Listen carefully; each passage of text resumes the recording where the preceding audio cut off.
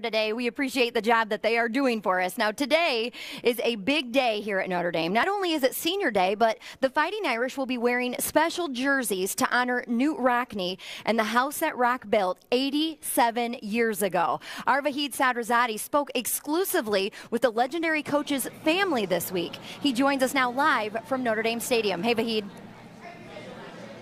Hey, Allison, good morning. You see the banners behind me, 1930, the last time The Rock, as head coach, won a national championship with the Fighting Irish. Now, that year, 1930, was the year they dedicated the new stadium, and Rock was a part of that. Well, today, they honor the legendary coach and honor the family, and as you said, I had the distinct pleasure of speaking to the family. Take a look. Knute Rockne meant so much to Notre Dame and its history. In the house that Rockne built this weekend, a dedication worthy of the very statue that adorns it.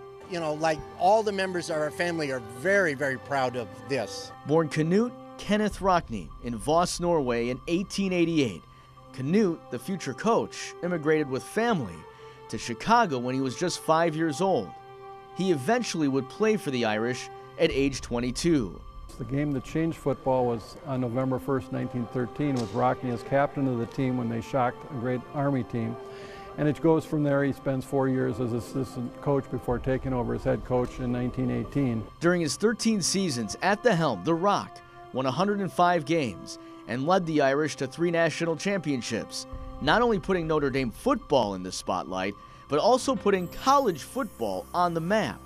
He envisioned things like 2-platoon football back when it wasn't played that way. You had 11 men going both ways. He developed an entire second unit. He was big on things like safe, comfortable equipment, and then of course how the game was covered in the newspapers of the time. We're going inside them. We're going outside them. Inside them and outside them. And when we get them on the run once, we're going to keep them on the run. Known for his emotional speeches and his dedication to growing the sport, Rockne died tragically in a plane crash at the age of 43. Grandpa died in 1931. I wasn't born until 1950, so I honestly never even got to know him. Now, I got to know my grandmother much, much better growing up. And through her, he was told stories of not just the legend, but the man he was. Grandpa just being a normal individual, and like the time that he went to replace a screen door at their house, and Grandma said he put it on backwards, and he'd like to go down to Hully and Mike's down by the LaSalle Hotel and play a game of pool. He wasn't against that. What do you hope players of today take away from your grandfather?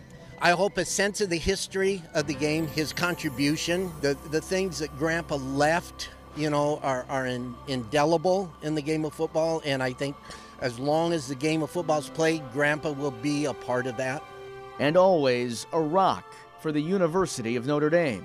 87 years after the original stadium was dedicated in a game versus Navy, the university and the team will likewise celebrate Rockne's legacy in their 91st consecutive meeting with the midshipmen. Long-standing rivalries were ones that he created with Southern Cal, with Navy, so that's special.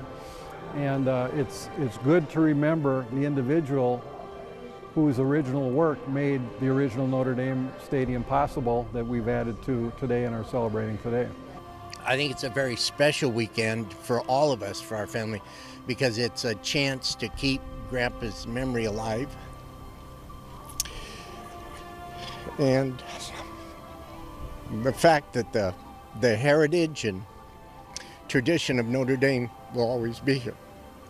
So it's special.